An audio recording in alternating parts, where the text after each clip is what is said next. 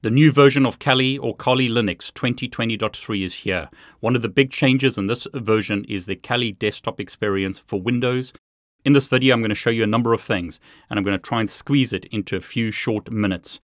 I'm going to show you how to get WSL installed on a Windows computer, how to get Kali downloaded and up and running on WSL within Windows, and how to get the graphical user interface up and running within Kali, running within WSL version 2 on Windows.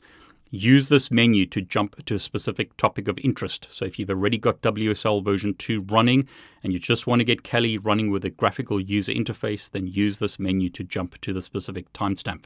Okay, let's get started. Now in this example, I'm doing everything on this Windows 10 laptop. I'm controlling the laptop using VNC from my Mac, but I'm doing everything on this Windows 10 laptop. Okay, first thing, make sure that you've got the right version of Windows 10. You need at least version 2004. If you haven't got that version, go to Windows Update and make sure that you update your Windows computer to that release.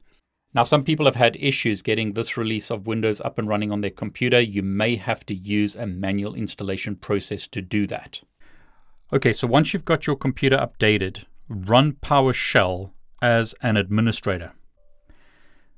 So I'm going to click yes to run this as administrator. Here's PowerShell.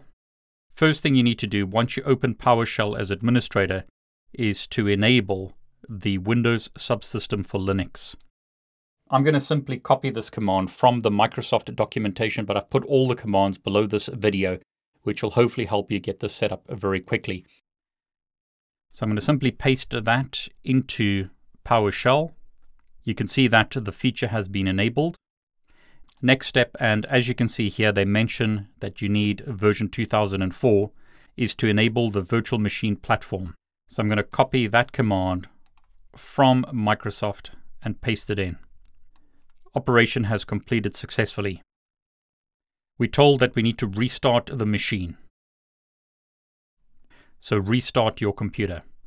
As you can see, Windows updates are being applied and the computer is being rebooted. Okay, once it reboots, log back in. You can check whether your features are enabled by going to turn Windows features on or off. Scrolling down here, I can see that the VirtualMachinePlatform is enabled, as well as the Windows Subsystem for Linux. That's how you enable it through the GUI if you prefer using the GUI. Okay, next step is to set the version to WSL version 2. So PowerShell, copy this command to set the version to version 2. Now notice, WSL requires an update to its kernel component.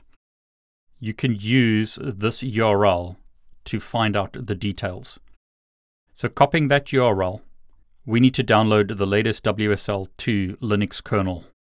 So I'm going to click on that link to download the software. This is only a small application, 13 meg in size. So I'll show that in folder. Double click on the MSI, click run, and I'm told that this will update the Windows Subsystem for Linux. Click next, click yes to allow it to make changes. That's now completed. Now that that's been done, I'll copy the command once again to set the version to version 2. So that's been done now. If I type WSL-L-V, you can see that no Linux distributions have been installed. So I can install them from the Microsoft Store. So back in the documentation, they basically tell us to do that. We can go to the Microsoft Store. Okay, so I'm going to open the Microsoft Store and I'm going to search for Kali Linux. First hit is Kali or Kali Linux. Now, if you haven't downloaded Kali previously, you need to click Get and then click Install. In my example, I already own this app, so I'm going to click Install to download it and install it. It's about 185 meg in size. Okay, the product is now downloaded. I'm going to click Launch to launch Kali Linux. We're told that the application is installing. It may take a few minutes. We then asked for our Linux user account. This username does not need to match our Windows username. I'm going to set it to Kali, password to Kali, confirm the password, and there you go. Kali Linux is now installed on a Windows 10 computer. I can type IP address as an example to see the IP address of this Kali host. I can ping google.com, and in this example I need to use sudo to ping. I'm going to put in my Kali password, try that again, and as you can see I can ping google.com. So I've got Kali installed and running on a Windows computer. What I don't have is the new graphical user interface. So let's install that. So first thing I'm going to do is a sudo apt update to update my references. I'm then going to run sudo apt upgrade and sudo apt install Kali desktop experience for Windows and press enter. Say yes to install the software. Software is now installing. Say yes to install additional software. Now a whole bunch of stuff is installed. It's going to take a while for the installation to complete. I'm going to therefore speed up the video at this point. You need to specify your keyboard. I'm going to specify US English.